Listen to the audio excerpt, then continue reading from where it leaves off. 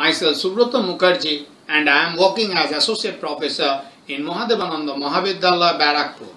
Today I am going to discuss a problem on depreciation. Why depreciation is charged? When the asset is put to use, it becomes obsolete or it gradually reduces its value because of wear and tear. So you need to allocate a part of the cost over the useful life of the asset.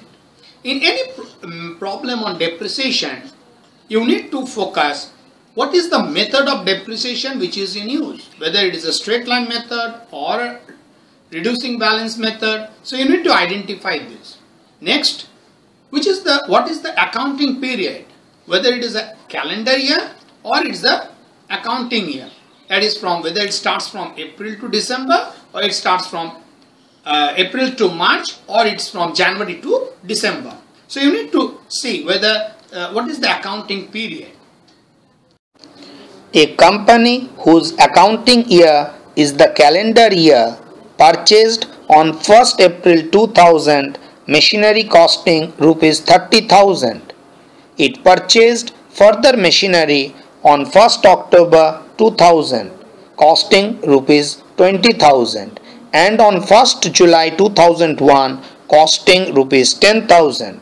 On 1st January 2002, one-third of the machinery which was installed on 1st April 2000 became obsolete and it was sold for Rs 3,000. So, how the machinery account would appear in the books of the company? It being given that the machinery is depreciated by the fixed installment method at 10% per annum. So in any problem on depreciation, you need to first identify which is the accounting year. In this case, your accounting year is the calendar year, that is from 1st January to 31st December. The next observation is which is the method of depreciation that is being followed in the firm. In this problem, we see the fixed installment method and the rate being 10% per annum. In the problem of depreciation, the main thing is the working. Now, in this question, it is mentioned that on 1st April 2000, the firm purchased a machine for 30,000. Now, if you read the problem, this machine will be sold out. So, you need to first read the problem slowly, try to understand it and identify which machine will be discarded. And so you need to at first you need to identify which machine you have discarded and what is the cost. What is the cost of that machine that was discarded later on? So on 1st April 2000, you have purchased one machine for 30,000. One-third of this machine will be sold out, will be discarded.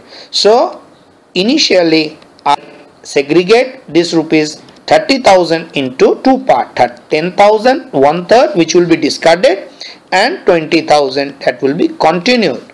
So on 1st April 2000, Rs 30,000, this is the total amount of purchase I have identified. Next, on 1st October 2000, third machine was purchased for Rs 20,000. So the accounts will be closed on 31st December. So by depreciation at the rate of 10%, on 31st 12th 2000. So this will be on 1st M1, this will be charged for 9 months. So 10% into 10,000 is this will be 750. 10% of 10,000 is 1,000 into 9 by 12. The depreciation is for 9 months. And on the second machine, this is for 1,500. This is also for 9 months. And on third machine, depreciation will be for only 3 months. So the written down value on 1101 will be 18. This is 9,250, 18,500 and 19,500. Now again on 1st July 2001, machine 4 will be purchased for rupees 10,000. Then again depreciation will be charged on 31st December 01. So here since fixed installment method is charged, so 1000 will be the amount of depreciation.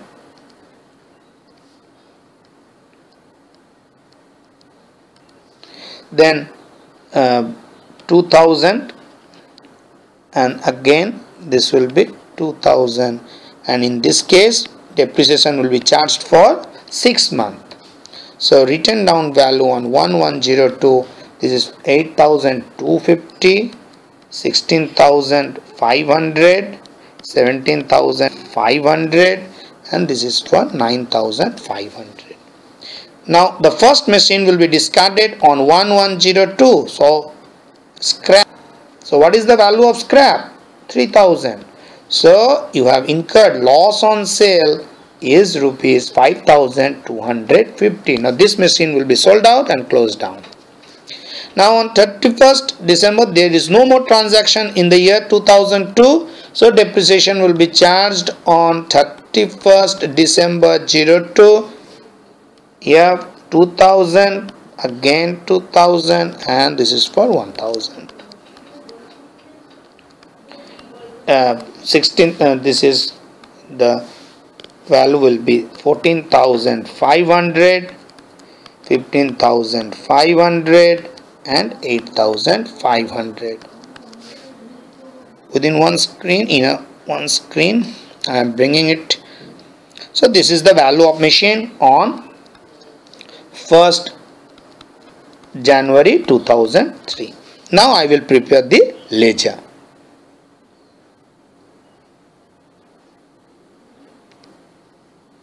So machinery ledger, machinery account.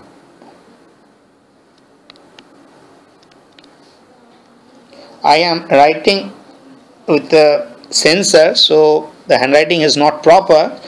So I am extremely sorry for that. So I am trying my best to write, to make my handwriting in a proper order. So to bank on 1st April, you see there was a purchase of machinery for rupees 30,000. I have written here. Then again on 1st October, to bank account 20,000. Then on 31st December 00, by depreciation account 2750, and this is your balancing figure 47,250. So this is 50,000.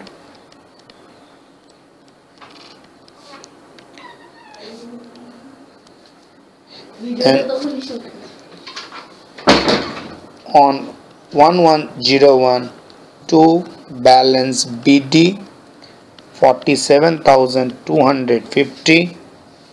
Then again on 1st July 01 you have purchased to bank 10,000, and on 31st December 01 by depreciation account 5,500.